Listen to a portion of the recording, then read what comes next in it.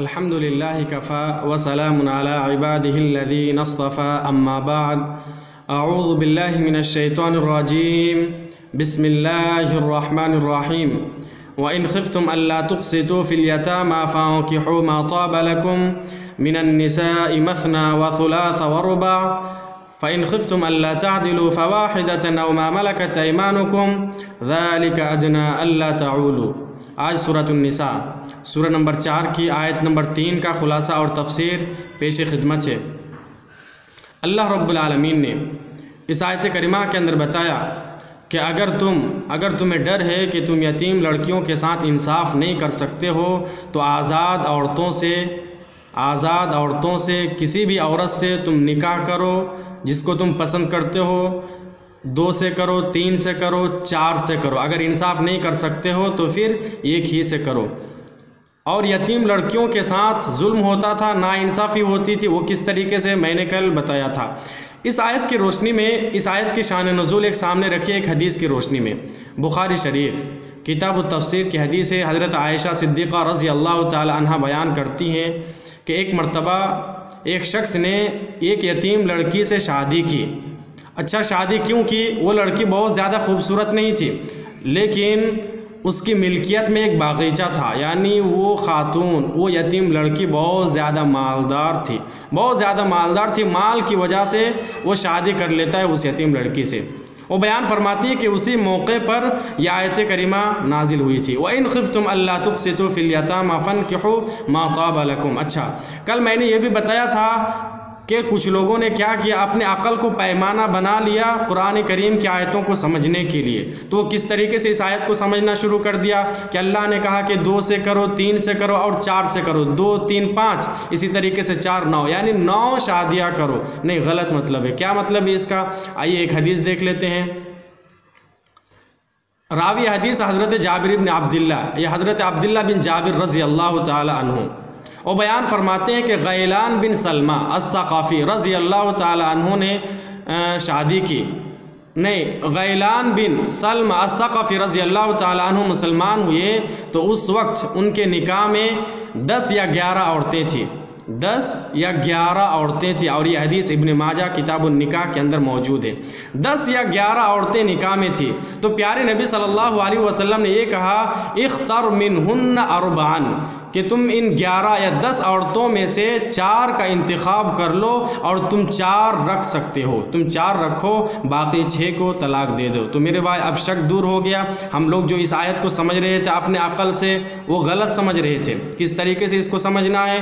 Back वक्त आप 4 से ज़्यादा बीवियाँ नहीं रख सकते, ये इस आयत का मतलब है। अच्छा, अब प्यारे नबी सल्लल्लाहु अलैहि वसल्लम ने तो 11 शादियाँ की, वो क्या है? वो प्यारे नबी सल्लल्लाहु अलैहि वसल्लम के ख़साइस में से है। इसी तरीके से प्यारे नबी ने जो 11 शादियाँ की, बहुत सारी हिकमतें थी। इंशाअल्लाह कभी उसके ऊपर भी हमारा तज़किरा होगा। और एक हदीस आप सामने रखिए, ये भी बुखारी शरीफ के अंदर हदीस मौजूद है। हज़रत आयशा सिद्दीक़ा रज़ी अल्लाह ताला अन्हा बयान करती हैं कि प्यारे नबी सल्लल्लाहु अलैहि वसल्लम को जब भी सफ़र पर जाना होता था तो आप कुरान अंदाज़ी करते थे और अपनी एक बीवी को लेके जाते थे। साथ में सफ़र पर जाना होता था तो सफ़र पर लेके जाते थे एक बीवी को। और उस वक्त प्यारे नबी सल्लल्लाहु अलैहि वसल्लम की 9 बीवियाँ थीं। 9 बीवियाँ तो प्यारे नबी सल्लल्लाहु अलैहि वसल्लम के ख़साइस में से हैं। मेरे भाई, इसी तरीके से अगर आप इंसाफ नहीं कर सकते हैं तो फिर एक ही के ऊपर इक्तिफ़ा करना पड़ेगा।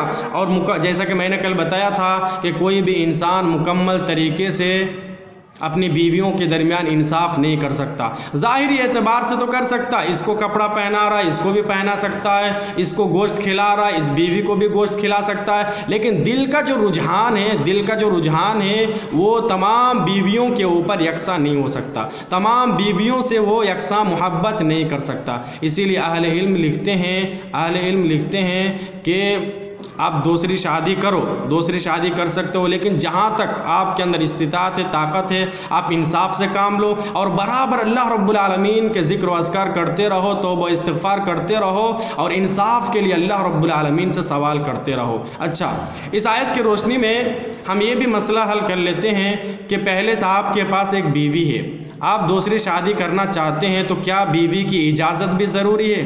बीवी की इजाज़त भी ज़रूरी है। मैं आपको बताऊं, शायद कि आपको इल्म होगा कि पाकिस्तान में कुछ दिन पहले एक कानून नाफिज हुआ था। कुछ दिन पहले एक कानून लागू हुआ था कि कोई भी आदमी दूसरी शादी नहीं कर सकता, दूसरी शादी नहीं कर सकता। और कब कर सकता है? यहाँ तक कि उसकी बीवी उसको इजाज़त दे दे, और अपनी बीवी से इजाज़त लेना पड़ेगा। अगर बीवी इजाज़त देती है तो फिर वो दूसरी शादी करे। उसके बाद ये भी कानून लागू हुआ था कि फिर बच्चे पैदा भी करेंगे उस दूसरी बीवी से तो भी इजाज़त लेना पड़ेगा। अच्छा, नतीजा क्या निकला था मेरे भाई? अब देखो, ये जो कानून बनाया गया था इस्लाम के ख़िलाफ़ था, मज़हब के ख़िलाफ़ था। तो अब बहुत सारे लोग क्या करने लगे, पहली जो बीवी थी उसको तलाक देने लगे। अब मजबूरी है, शादी करना चाहता है, दूसरी शादी करना चाहता है मर्द, तो अब वो क्या करता था, पहली बीवी को तलाक दे देता था, उसके बाद फिर वो दूसरी शादी करता था। तो देखिए, अगर आप शरीयत की ख़िलाफ़ वर्जी करेंगे तो ऐसे ही होगा, माहौल बिगड़ जाएगा। तो मेरे भाई, शरीयत का मसला ये है कि अगर आप दूसरी शादी करना चाहते हैं तो औरत की इजाज़त के बग़ैर आप कर सकते हैं, इजाज़त की ज़रूरत भी नहीं है। लेकिन अगर अदब के लिहाज से देखेंगे तो अगर आप मशवरा कर लेते हैं अपनी बीवी से तो बेहतर बात होगी। इसलिए कि आप देखो, इतना बड़ा फ़ैसला ले रहे हो, दूसरी शादी करने आप जा रहे हैं, कम से कम आप अपने दोस्त व अहबाब के सामने तो बात रखते हैं, जिगरी दोस्त से तो आप मशवरा लेते हैं, बातचीत करते हैं कि मैं शादी करूं या ना करूं या किस तरीके से करूं। जब आप अपने दोस्त व अहबाब से मशवरा ले सकते हैं तो क्या आप अपनी बीवी से मशवरा नहीं ले सकते हैं? आप अपनी बीवी के सामने बात नहीं रख सकते हैं? हाँ, तो वैसे ही बात करना चाहिए, लेकिन शरीयत के अंदर ये ज़रूरी नहीं है। अच्छा, आयत से पता क्या चला कि एक मर्द 4 औरतों से शादी कर सकता है। अब औरतें शोर मचाती है, चिल्लाती है, कहती है कि देखो इस्लाम औरतों के ऊपर जुल्म करता है कि एक मर्द 4 शादी कर सकता है लेकिन एक औरत 4 शौहर नहीं रख सकती। ये जुल्म हुआ कि नहीं हुआ? मेरे भाई, आप किसी भी नाहिए से देखेंगे तो ये जायज़ हो ही नहीं सकता है। जैसे मौलाना सनाउल्लाह अमृतसरी की आप तफसीर पढ़ेंगे, तफसीर सनाए, तो उसके अंदर वो ये भी लिखते हैं कि देखो, वो मिसाल दे के समझाता है कि हम देखते हैं गव्वाल हजरात को, गव्वाल हजरत कौन है? जो भैंस वगैरह पालते हैं। तो भैंस पालते, अगर उसके पास 20 भैंस है तो फिर भैंसा कितना है, यानी कि नर भैंसा कितना है? वो एक ही भैंसा हो सकता है। कभी हमने ऐसा नहीं देखा, ऐसा नहीं होता है कि कोई नर भैंसा पालते 20 भैंसा हो और एक मादा हो, एक मादा यानी कि एक भैंस हो, ऐसा नहीं होता। ऐसा होता है? नहीं होता है। तो इस तरीके से भी वो समझाते हैं। इसी तरीके से मेरे भाई, आप इस लिहाज से भी आप गौर करें इस नाहिए से कि अगर इसकी इजाज़त मिल जाए कि एक औरत भी 4 मर्द को रख सकती है, तो अब सवाल ये पैदा होता है कि वह औरत कहाँ रहेगी? वह औरत कहाँ रहेगी? किसके पास रहेगी?